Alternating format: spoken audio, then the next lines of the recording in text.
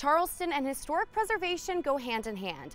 Today, we learn about a very special exhibit on display at the Charleston Museum and why this exhibit is so prominent to the Lowcountry. So this is the exhibit Eliza Lucas Pinckney, A Legacy in Silk. We are putting on a very brief display Eliza Lucas Pinckney's silk gown from 1753. Not only is it something that's really fine, it's a really beautiful gown, it's made out of luxurious silk, but it's also an example from the 18th century that has a known wearer. Having an example this old of a dress that we know exactly who wore it and who she was is a crucial thing. Also, Eliza Lucas Pinckney has a great history in the Lowcountry of South Carolina. She's a crucial figure in the history of this region, and she was important to the colonial South Carolina economy as she introduced indigo and silk production. So this dress is considered a robe à la française, or dress in the French style, which would have been eminently fashionable in the mid-18th century. It's characterized by its kind of three-quarter sleeves with ruffled cuffs, a very narrow conical bodice, and very full hips, very exaggerated in style. Think of portraits of Marie Antoinette. To maintain the condition of a dress that is nearly 3 centuries old is no easy feat.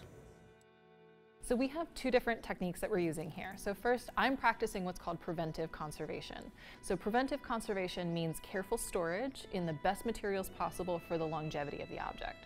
So we keep it in our main storeroom, which is temperature and humidity controlled. It's in a secure archival box. It's wrapped in archival tissue and then wrapped further in unbleached, undyed cotton muslin, which helps protect it and keep it safe. From there, we also were lucky to have funding raised by the National Society of the Daughters of the American Revolution, the Eliza Lucas Pinckney chapter, which was able to have the gown conserved. So a conservator did a thorough treatment of the dress, helped infill places of loss, and helped stitch together any areas that were delicate and needed to be preserved. We took the risk of displaying it on a mannequin for about a week to get good photography of it in honor of our 250th exhibition, but we didn't want to put it on a mannequin for long-term display. Even that week was a lot of stress and a lot of risk, and it's not something we'll ever do again. The fragility of this dress comes from the age and material.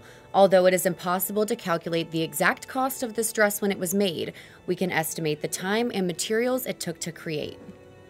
I believe it would have taken about 10,000 cocoons to produce enough silk yardage to make this particular style of gown, particularly because the robe à la française typically has box pleats that hang from the back of the shoulders that would have billowed out behind Eliza as she walked. Production of the silk could have taken months to years, but making the dress itself would have been a few weeks with a couple of skilled seamstresses. In addition to the dress, the museum also has a pair of her shoes on display, along with a brooch and a pair of cufflinks that contain locks of Eliza's hair. What we're trying to do with this exhibit is examine the legacy of Eliza Lucas Pinckney. She's an influential figure in 18th century Charleston, and she, heavily is involved in the agricultural scene here. The introduction of indigo is what she's famous for. But we're trying to look at her legacy as a whole.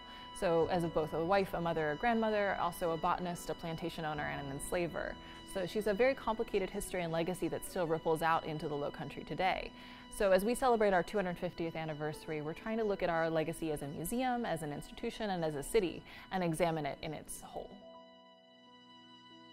This dress, a tangible connection to a bygone era, beckons us to celebrate the ingenuity and resilience that defines Charleston's vibrant heritage. The exhibit Eliza Lucas Pinckney, A Legacy in Silk, will be on display at the Charleston Museum until July 9th. We hope to see you there.